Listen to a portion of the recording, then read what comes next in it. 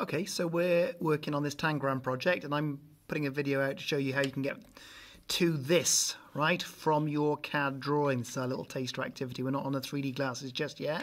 We're starting off with the tangram. Right, if you want to make one of these, look, that is doable even during lockdown, because I'm going to offer you the chance of sending me files that you created at home and I'm going to laser them out for you in school and then post them to your house, hopefully. Right, so here we go. This is my laptop. Right, now bear with me, I'm on quite a wobbly table in my room in school. So, I've got SketchUp for Schools running here, and just to show you, more as a reminder than anything, because there's a different video on this, how you can go about using TechSoft for Schools to draw out your tangram. Sorry, not TechSoft, SketchUp, bear with me.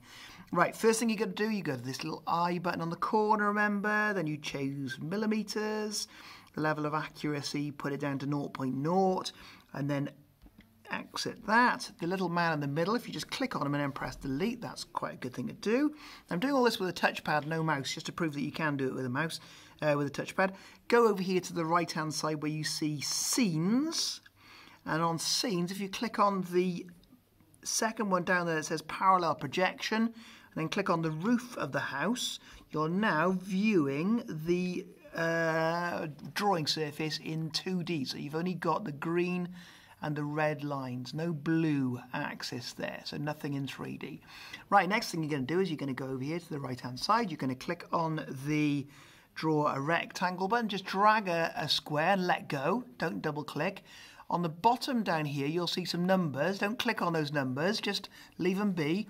Type in 80, 80, enter, and you will have a tiny little square. Now people were emailing me and saying, Mr. Owen, I've got a tiny little squares, because you just need to zoom into it, okay? It zooms to wherever your mouse is, okay? So I'm just zooming in by using two fingers and dragging them down on the touchpad there, okay?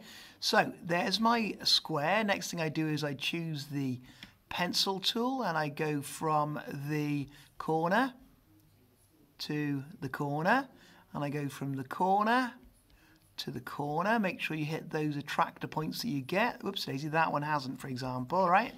I'll go back in and do that one again. So just make sure you click where you see a little, hang on, because I'm using the tracker pad. So just go from that point up to that point, and then I want to go from the middle to the middle, like so, and I want to go from that one to that one in the middle, and I want to go from that one straight down until I hit that.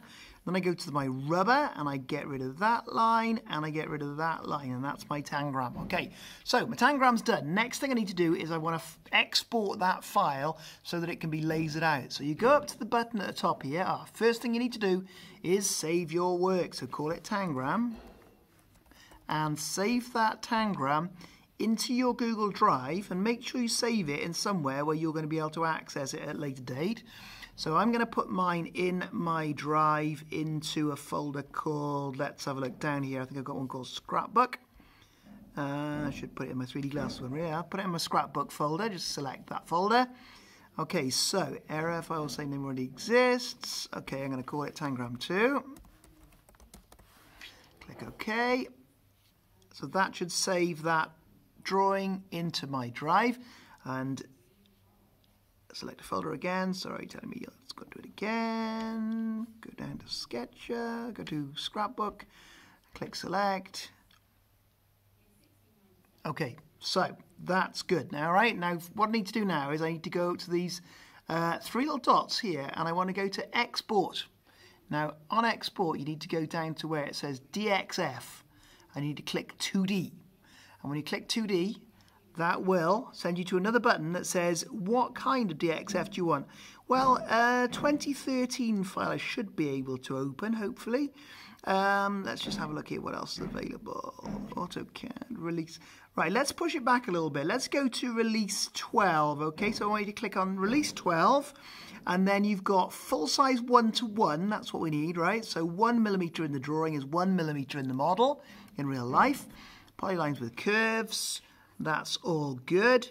So all we do is we go export, and then give it a second. What it's going to do is it's going to download that model as that magic DXF file.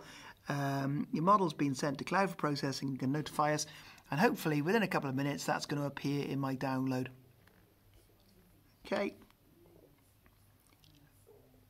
It says view export. So my export is complete.